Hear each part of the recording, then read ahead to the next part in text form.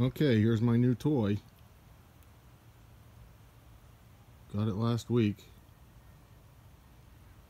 It's a 2015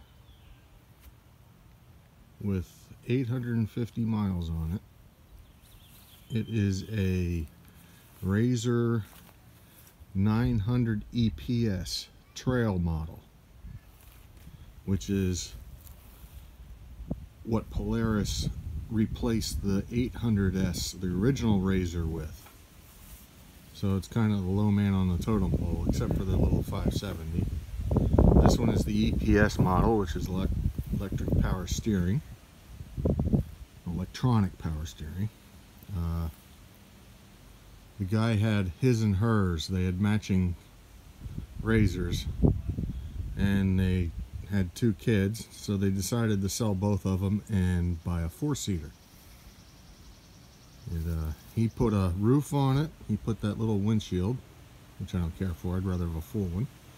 He put the mirrors, the side mirrors, and the rear view mirror on it, and a 4,500 pound winch, and bigger wheels and tires. I have the original wheels and tires stowed away. I wanted a skinny model because I can ride the ATV trails with it. A lot of them are limited in width, and this one will go on all of them. I think there's about 10,000 miles of trails in Maine, so you can ride all over the place.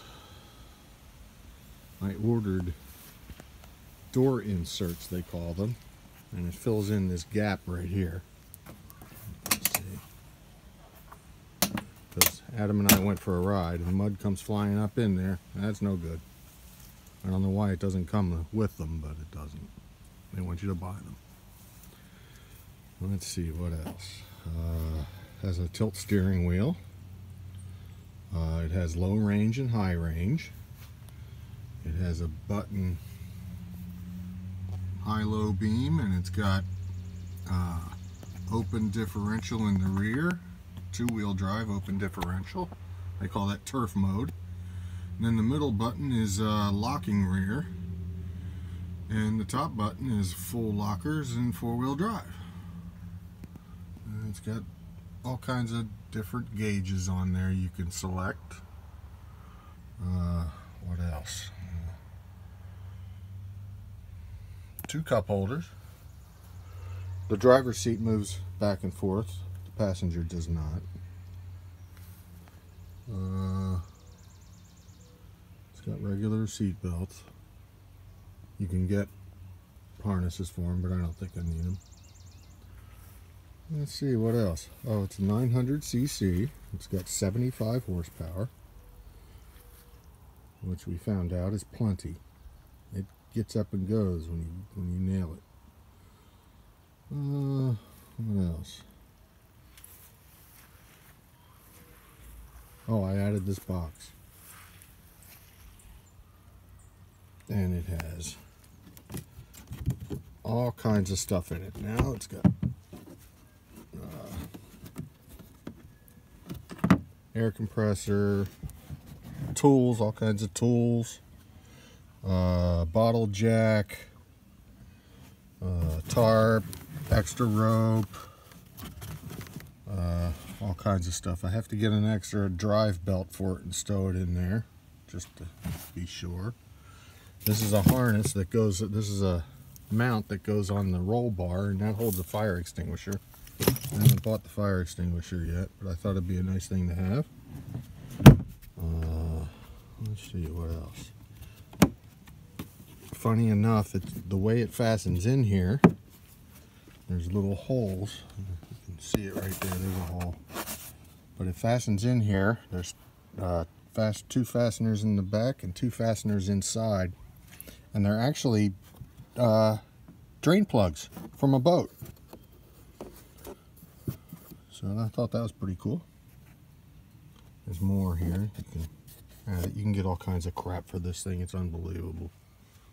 You can get an extra roll bar that fastens up there, that comes down here into a bumper. And then you can put all kinds of racks on it if you want, and really really outfitted if you're going out. You can go camping with it and such, but I thought I'd keep it as is for a while and see what I really would like to add to it, if anything. So it's got the belt, CVT belt,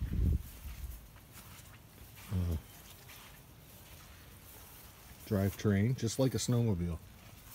You can take off that case right there and replace the belt. It takes about 5 minutes, but they generally last a very long time, years, if you're not thrashing it. You can buy a windshield, full windshield for it. You can buy a full enclosure that covers the doors, the full doors, and you can buy a back window for it too. And you can also add a heater, so that's pretty cool. It came with a snow plow, and raise and lower the snow plow, you use the winch. And he did plow his driveway with it for a couple of years. He said it works great. I have the plow, and I'll be putting that up for sale because I have no use for it. I have a little snow blower for my 10-foot driveway, and it fits in my good old 10-foot trailer with about 6 inches to spare. Absolutely perfect, and it tows great. So Adam and I went out yesterday, went for a long ride. I joined the local ATV club here. And, they have their local trail system, which isn't huge, but it's kind of fun. And you can actually drive down to the shopping center, come into the back of the shopping center on the trail and park and go eat at Ruby Tuesdays if you want, or go to Home Depot, whatever. Anyway, that's about it. So we went yesterday, and I'll probably go by myself somewhere tomorrow. I'm gonna trailer it somewhere and hit the big trails. There's some 10,000 miles of interconnected trails. So, but they're not all open yet because it's still too wet. But a lot of them are open. Okay, that's it.